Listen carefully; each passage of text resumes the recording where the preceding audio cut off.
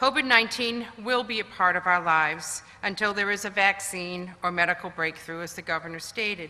So we must continue to take all necessary steps to protect teachers, students, and staff.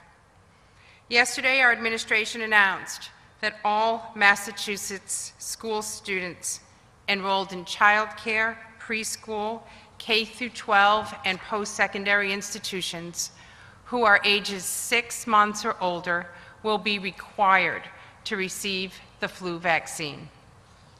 Every year, getting vaccinated is hugely important to our public health, and it is a smart thing to do. We are proud that across the nation, we have the highest immunization for our children and youth, but we can do better.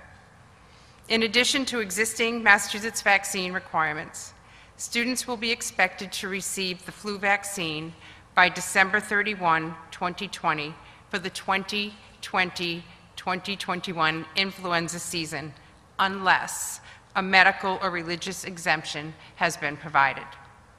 Children who are homeschooled are exempt from this requirement.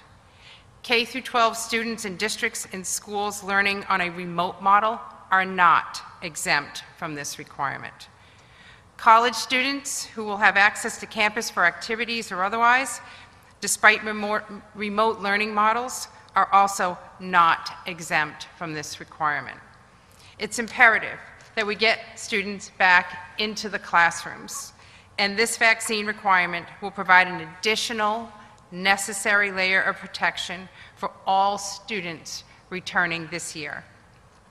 Many flu symptoms are very similar to those of COVID-19. Given the vigilance everyone is and will be practicing for COVID-19 symptoms, every case of the flu we can prevent helps avoid unnecessary disruptions in learning environments.